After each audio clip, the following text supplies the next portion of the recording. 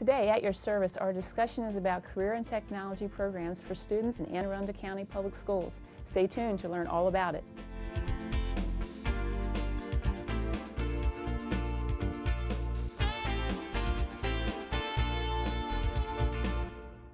Welcome to At Your Service. Today we'll be having a discussion about career and technology education. We are joined by two really special guests, Allison Pastine, the counselor at Cat South, and Deb Albert, who is the Career and Technology Coordinator for Anne Arundel County Public Schools. Thank you for joining us, ladies. Thank you for having us. All right, so the first thing I'm going to ask is, what is a career technology program completer? Well, career and technology education offers many completers. We have 38 in the school system, and they're really designed to give students a head start in their career and college education or planning. They can leave with industry certifications and college credits, but I think the most important thing to understand is that they are approved by the state and they're part of a graduation requirement. So let me just ask one little specific question following up with that. So when you have a student in a high school, is that why they're changing? Because I see some of the requirements change every few years. Why do you think the state continues to make those changes every few years with the coursework that students complete for career technology education? Well, we have to update our programs because we design programs to meet industry certification, and we're preparing our students to either sit for industry standard exams so that they can gain certification or to get college credit. And so everything changes. We have to change with them, make sure that we're really preparing them for the highest technology and be the most competitive recent. in the workplace. So Allison, why is it important when you think about completers for parents and students, and we talk about different completer program pathways, what is a completer for a high school student? Each student, as they get into high school, will have to select a completer. Often, traditionally, we think of students who do the university or college prep pathway, but we have so many more additional options, and what we like to see is that students take advantage of both those options. Students can pick something that will prepare them for the next stage of life, whether it be for college or going straight to work, and that's what that career completer in the high school, when they select it, is designed to do. So one of the things about being in high school is earning that diploma, and as we know that, but career technology education, I think it's broader than that. It's about beyond the high school diploma. And so do students need a completer in order to graduate from high school? Yes, they do. Every student has to select a completer, and they'll do that along with their homeschool counselor, who will design a 6-year plan with them, and that starts in middle school to look at their interests, what are some of their skill sets that they have, and try to match them up and direct them in those different pathways or completers. Very important. Yeah, so the career and technology options are extremely important, as you just said, for those reasons. What are some of the misconceptions that are out there in the community regarding the tech centers versus going to their comprehensive high school? I think the biggest misconception is that students who attend an applied tech center are students who really don't plan on going to college, and that is absolutely not true. In fact, as Allison was mentioning, many students complete both a college completer program and a career completer, so we call them dual completers. That's when you'll hear that term. And last year, 54% of the students who graduated from the applied tech centers were dual completers. They met both, and many of those students did go on to college. Right. And so the old term when we work with students and parents, is that old terminology is vo-tech, and trying to change. So what are some of those programs that are being offered at the CAT centers that might be new, that aren't the traditional programs that I think many parents think about, because they're our age and they have students entering high school or middle school, and they still have that mindset? I think people often used to think about things in the construction field, which we do still have, or cosmetology, which we still have. They have advanced with the times. They can receive college credit in some of those programs. But in addition, we have some very high-level skill programs in healthcare, dental, Cisco Academy, architecture and CAD. We have lots of different options for students, and the different centers have different programs. Some are similar, but some are different as well for each, depending on the needs of the business community, and all that is determined by our relationship with the business community and the state.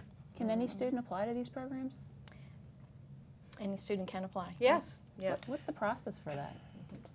Well, students will go to either an Arundel County website or one of the CAT websites for the magnet programs, and that would be catsouth.org or catnorth.org, and you'll see an apply here. That's for the magnet programs, including those CAT centers. For the other programs in the high school, they can work with their counselor in order to say, I want to do this early childhood program or one of the other options, and they can build that into their plan at their home high school. So I want to go back a little bit. I want to go back and talk about some of those programs that you just mentioned, Allison, because I think sometimes it's just getting the word out. And so explain to me, you have the allied health at Cat South. Right. And so what would that look like for a student, and what would that do once they finish completing that program? What kind of areas of jobs or careers would they pursue typically? And the program is called the Honors Academy of Health Professions, and that is at both locations, North and South. We have students that will work on their geriatric nursing assistant, their medical assisting, and certified nursing assistant programs, which would allow, we have kids who go out and work in a nursing home. We have students that are working in hospitals, various different doctor's offices. And for a lot of the students, they use it as a springboard to go to an RN program, which then ultimately leads to a BSN, or Bachelor's of Science in Nursing. So that's what I see most of our students doing. I mean, we talked about earlier the percentage. In that program, I know we have probably about 75% of those students who are moving on to the community college program and then on to a Bachelor's of Science in Nursing. So does it prepare them? Do you feel like it's a better springboard for students that are interested in those types of medical careers, such as nursing? I think it's an excellent segue for them. We often will spend some time talking to students. When I go to different events, I'll talk to them about what their interests are in terms of what they want to do in the medical field. One of the nice things about that program for students is they're getting real hands-on experience. They're getting into the hospital at 16, 17, instead of waiting until they've already done 8, 9 years of school, and then they go, whoops, I don't like that. So those kids are well prepared. They are very well versed on what happens in a hospital, because they do rounds in both the hospital as well as a nursing home setting. So they get a feel of what's expected of them in that arena. And so I think that whole piece of relevance and application is huge. And we speak a little bit about some of the other, I guess, new career technology completers. And Debbie, if you could talk about the Cisco program. Sure. Well, and to tap on the Academy of Health Professions, we're also this year looking into creating a pharmacy tech program, which is brand new for our school system. And so, you know, there are all kinds of things that we're continuing to investigate as far as growing our programs and making sure that we are staying kind of in contact with what the economic requirements and demands and potential job opportunities are in this area. So that's a new one. Also, Cisco, as you mentioned. Cisco is a fantastic program because students earn the same industry certification that adults are earning in that field. And students can leave our program with 16 college credits and industry certifications where they could go to work immediately. And as they continue their education, usually their employer pays for it at that point. So the programs definitely are designed to be value added for students. And it's not a situation where a student necessarily is kind of trapped in. I think one of the concerns that a lot of parents have sometimes, if my student goes to the center and takes, you know, auto tech, that means that they're going to have to be an auto technician for the rest of their lives. Right. You know, and that's just absolutely not true. In fact, it's funny because we had a young lady this past year who was an auto tech student, and she had no real goal of doing that for her career. She wanted to go into the medical field, but she loved it so much, and she knew that as she worked her way through college, that was a way that she could make more money than just a student who graduated from high school and had no other skill. And she said to me when I was talking to her one day, well, I'm going to own a car my whole life. So, you know, it's very bright young lady. Yeah, so we need to kind of expand our thought and realize that all of these industries have many potential pathways for students to go. They could, you know, manage a business or own a business or be in the IT department of a certain business, but knowing that. Another example is in engineering. We had a student who's going to college for engineering, but he went to Cat North for precision machining because it's so valuable, you know, that he understands how things are made and what they really look like and how to read, you know, the prints and the AutoCAD programs and things like that. He felt, and he spoke to some business partners about it, that it definitely gave him a huge advantage over the other students in his class, in his engineering classes, because he knew how things worked. Right. I would imagine the skills that they would learn, you know, hearing you speak, the innovative skills that you learn in those fields. Right. I always refer to it as the marketable skill set. Exactly, yes. And when students are getting that marketable skill set, it applies to anything they will do. We know kids on average moving forward are going to have upward of 17 different careers. And that might be within the same company, but they need to have that marketable skill set. And our kids are getting that, you know, 5 years earlier than some other students are. And I could probably tell you 10 more stories, just like she just told you, about students that went into an electricity program and then went into electrical engineering, or you name it. They go into all different kinds of field, but it's that marketable skill set that helps them in each stage of each career. So it sounds like also probably a lot of the colleges and obviously the workforce, the community, that Anne Arundel County has a highly respected program. Absolutely, and we have wonderful partnerships with the community college. We have always had kind of articulation agreements, so students who finish our program and then start taking courses there can get credit for some of the courses they've taken with us.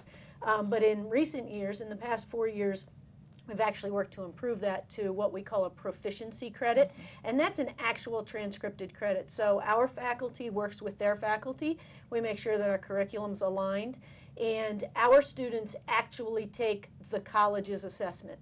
And when the student sits and takes the college assessment, they get a transcript, college transcript, with the course name and the grade on it before they ever leave us.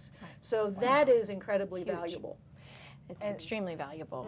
Well, and I see two things for that, because as a parent with children, the cost savings that you're completing a program in high school. Right, and that's one of the things I say too when I talk to parents, and I say, who wants to save $30,000? And they look at me like I'm crazy, and I say, this is what this is worth. If you look at what your student is able to achieve, whether it be that industry certification or the credits that they earn, which, by the way, can be transferred to any other institution. So they're recognized by the Maryland, system, and they can transfer them in many other schools outside of Maryland as well. In the since the inception of this, and we're kind of adding a program each year, our students have earned over 1,000 college credits. So that adds up to a lot of money. That is a lot of money. With the economy, and the cost of attendance for college is increasing and increasing. But we're going to take a short break, so just stay with us for a few more minutes and we will be right back. This year, Anne Arundel County Public Schools will be administering a school climate survey district-wide called the Maryland Safe and Supportive Schools Survey. The initiative was designed to work with your child's school to learn more about what students, parents, and staff think about their school and how they can help improve the school environment. This survey replaces the previously administered bullying and community engagement surveys. We are particularly interested in perceptions of school climate, which include feelings about the safety, relationships, and the learning environment of a school. Schools with positive school climates are better places for students to learn and for staff to work. You will be asked to complete an online survey about your child's school. Your participation is voluntary, And the climate survey is completely anonymous. No one will ever know your individual answers to any questions.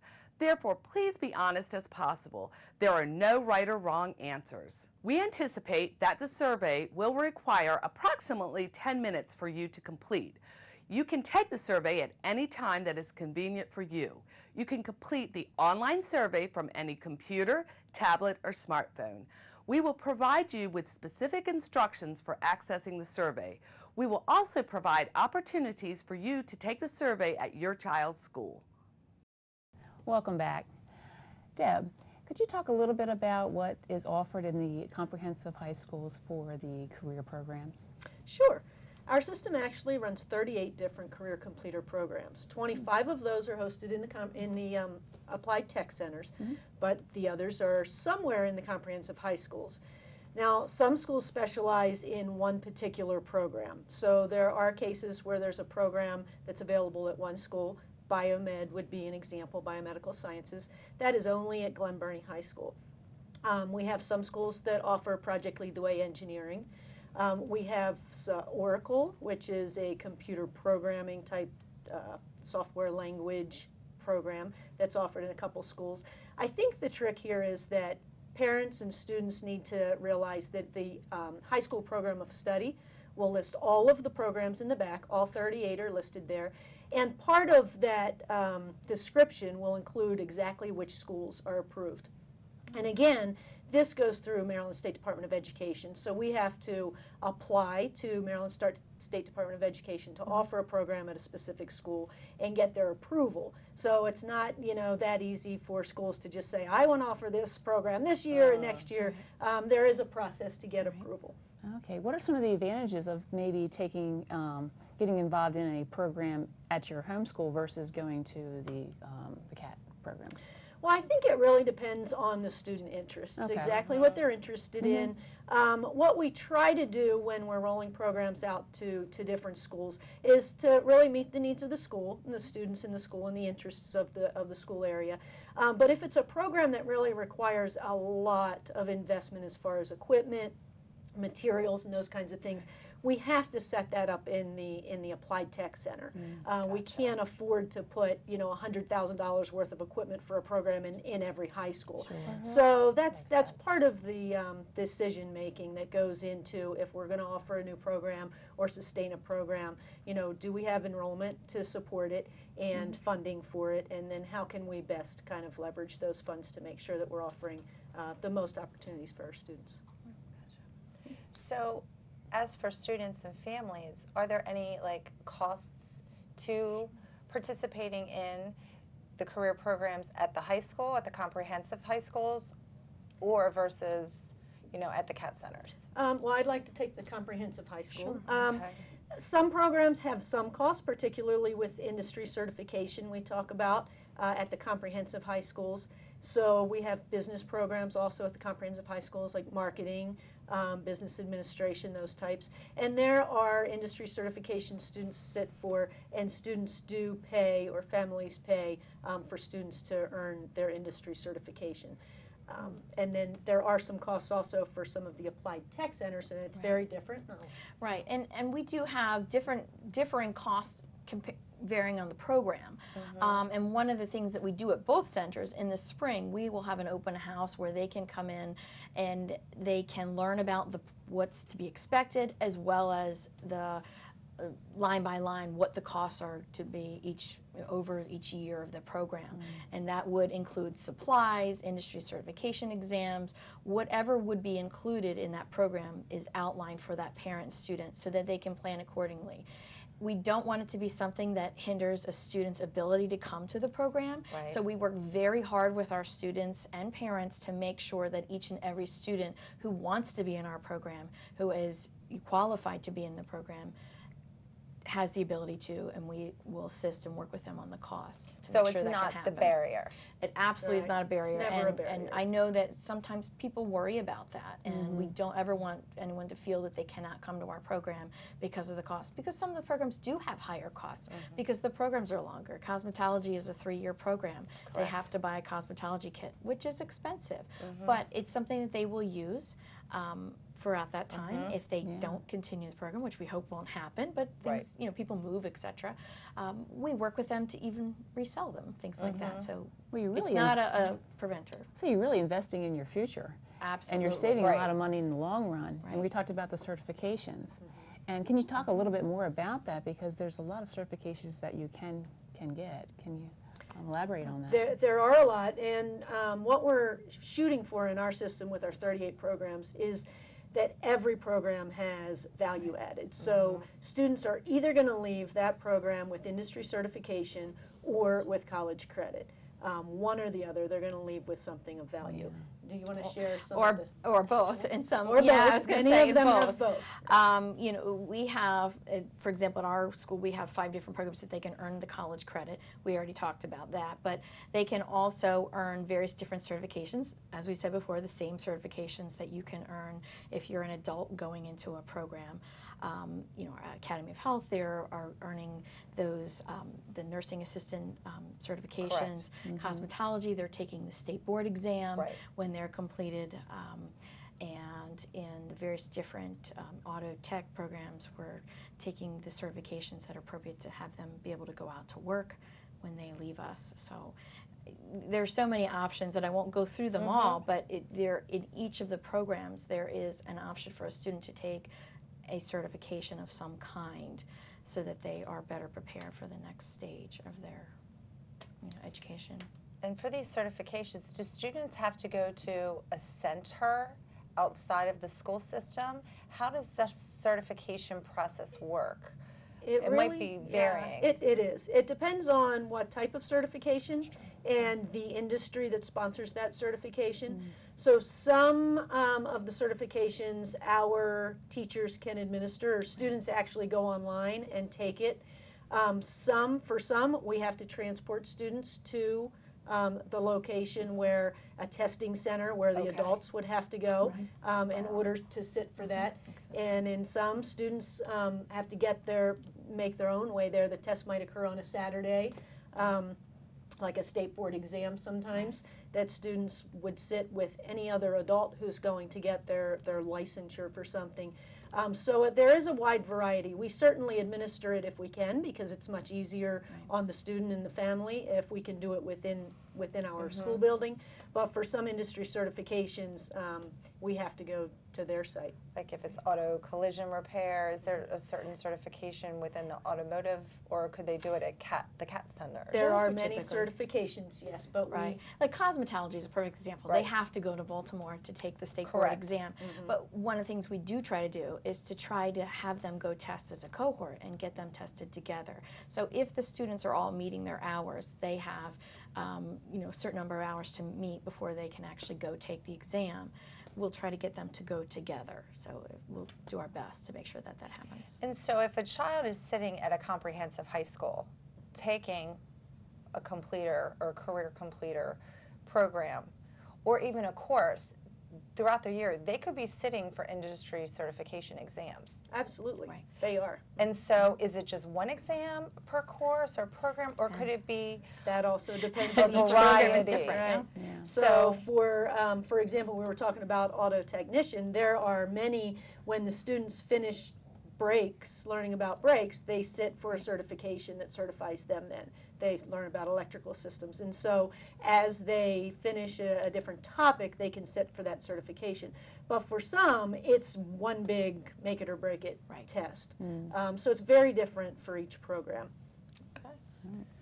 So that was really, you know, I think about, I have little kids and I have older children. My daughter went and she has her certification in cosmetology.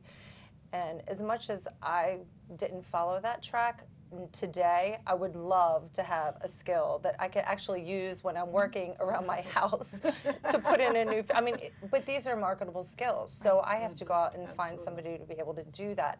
You know, when you think about employment and you think about the economy, is there an advantage for students? Or what is the advantage? Because I know that you probably keep track with MSDE and the career completers that come out of the state that they want to roll out into the school systems in Maryland. Does it show that there's a correlation? Absolutely. There's a huge advantage. And if you look at all of the data that they're collecting on economic growth and economic development all over the nation, really all over the world. A lot of the programs we're preparing students for, they can get jobs anywhere. But 38% of the jobs are going to be in this high skill area. And so I know that everybody, wants their student to go to a 4-year college, and we certainly are never going to discourage that. However, the reality is that just pushing every student to get a degree is not necessarily going to help the students in the end, because then we have a lot of students, and we've been hearing on the news and the radio about all the students who are graduating from college and can't find a job because they're not looking in the areas that have this high skill need, and they're not necessarily getting what they need for that. So there are a lot of new programs. I know we're working with the community college now. They recently received a large $20 million grant, I think, for mechatronics. A lot of people think that's a strange sounding thing. What is that? Yeah. Well, it is a huge growing area, and we are in our economic area here in Anne Arundel County. We have a lot of job openings with, the Fort Meade Alliance and all of those places, Northrop Grumman. And so students are being trained at Anne Arundel Community College to do really specific work where it combines kind of electronics and engineering and design. Very cool. And mechanical things all together. So we're actually talking to them about maybe that's the next place we should go. Should we start a high school level program that prepares our students to go there? And then those students are actually earning certifications that they can get jobs right away. I've been doing a lot of research on wage, and a lot of our business partners say, I don't know why parents kind of discourage their student from going into some of these programs, because the actual salary earnings are higher, and you can look into a lot of them than they are with a 4-year degree. And so that, I think, is the bottom line, that if a student really has a passion and a student, really wants to commit the time and the energy to do training and go forth, and for most of ours, it doesn't end with us. There is some post-secondary involved. They can get a really great career that they love. And I think as a parent, I think that's what everybody wants. We want our students, our children to be happy, we want our students to be productive, and we want them to be able to support themselves, right? So I think a lot of the parents they know their children have a lot of skills, and they just don't know exactly where to go to find out what avenue they should go, what career they should go. What advice would you give these parents? Well, is there a site that they can go to? Well, I was going to say, they're in their middle school, their counselors will meet with them to develop a plan. And they do a lot of career assessment and interest inventories. And, some of the kids will take that very seriously, some won't. But as a parent, I would give them the advice to ask your student about that, and then do it at home. There's lots of interest inventories out there, and then see where those skill areas are or what interests that they have, and then take a look at all the available programs. She had mentioned looking at the program of study, and think about, okay, this might be an option for my child, and you can prepare for that. I always hate to hear a parent say, oh, I didn't know about that program. I wish I had taken a look at that.